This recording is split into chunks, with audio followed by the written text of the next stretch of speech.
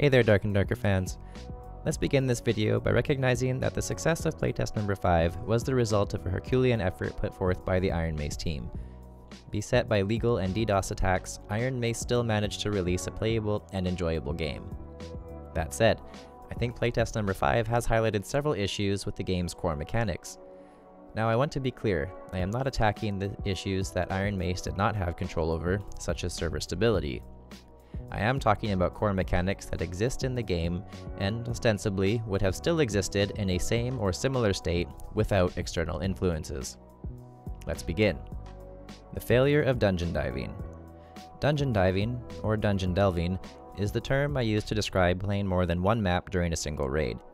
This is accomplished by taking down portals to further levels, and was the original vision of the game set out by Iron Mace. During playtest 5, the first iteration of the Ruins map initially provided very few escape portals and heavily encouraged players to descend into the updated Crypts map via the stairwells.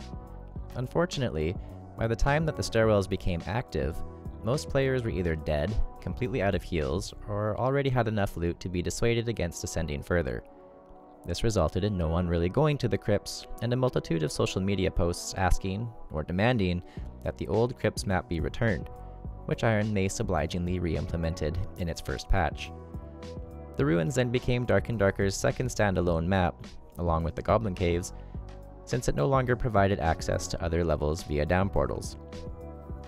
Now, this isn't the first time that Iron Mace has received pushback from the community regarding down portals. Reaching my memory back to playtest number 3, Iron Mace made significant changes to down portal availability and reduced the number of both single and group escape portal spawns. The intent was clear: the devs wanted you and your group to take down portals. However, after several days of community resistance and backlash, Iron Mace relented and returned the usual number of escape portal spawns. As both playtest 3 and 5 have displayed, forcing players to use the dungeon diving system has thus far not proven popular.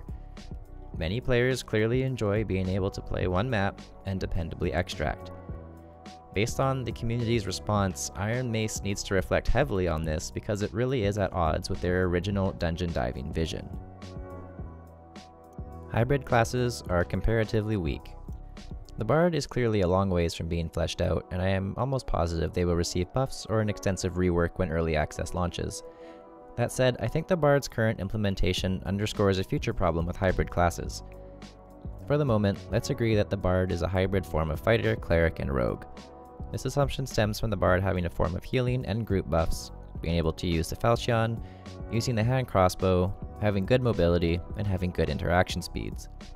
The problem is, the Bard inherited all the mediocre qualities of those other three classes while receiving none of the best qualities. For example, the Bard's heal is fine out of combat, but it does nothing during combat, and I would prefer just having cleric heals. The Bard's melee damage is fine, but I'd prefer having a fighter with a longsword. The Bard's dungeoneering skill is fine, but I'd prefer having a double jump rogue with lockpick and hide. If you can't give hybrid classes some of the best qualities of their comparison classes, the hybrid class is doomed because other classes just do it better. This is especially true in 3-man teams where each character has a very defined role in which they excel. A hybrid class like the Bard excels at nothing and therefore adds questionable value. Imagine if the Bard's healing song actually healed all of your hit points and not just your resting HP. At that point, I would definitely consider bringing the Bard over a cleric in a 3-man team. However, outside of playing as a secondary support or while playing in a duo, the Bard has thus far proven that hybrid classes do not add enough to 3-man teams to make them a realistic inclusion for most players.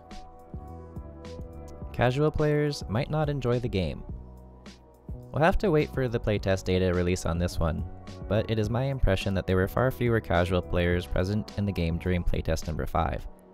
In previous playtests, I could run confidently into fights knowing that I was likely about to destroy folks who don't play nearly as much as I do. This playtest, I had to completely adjust the way I played and respect that most of my opponents knew how to play the game with skill. In part, I think this is the result of how Iron Mace distributed the game. Having to download torrenting software, figure out how to use it, patching, decrypting tweets, I think most casual players weren't interested enough to go through the effort during playtest 5, Thus, I think player numbers dropped off dramatically compared to previous playtests, and the only remaining players were passionate, dedicated, and highly skilled. This is why most streamers who farmed solo hell in previous playtests were playing Goblin Caves this time. Now, is having a large casual population a real issue? Well, it turns out kind of. Most people who thought they were good at the game were actually just good at killing noobs and casual players. This made the game fun for them, but not for the people they were killing. So, in reality, it wasn't just the casuals who didn't go through the effort of accessing playtest number 5. It was casual players who didn't have fun during previous playtests who didn't bother accessing playtest number 5. So while I am hopeful for the game's future, I am a little worried that Dark and Darker is on the precipice of becoming the next Escape from Tarkov, where chads make the game miserable for casuals. Clearly, Iron Mace has a lot of work ahead of them regardless of what their player base thinks are existing issues. I think most players trust the developer's process, and Iron Mace has proven to be responsive to the community. Therefore, I am 100% still looking forward to what comes out next. If you appreciate content like this, please drop a like and subscribe to be notified when more content is released. See you in the dungeon!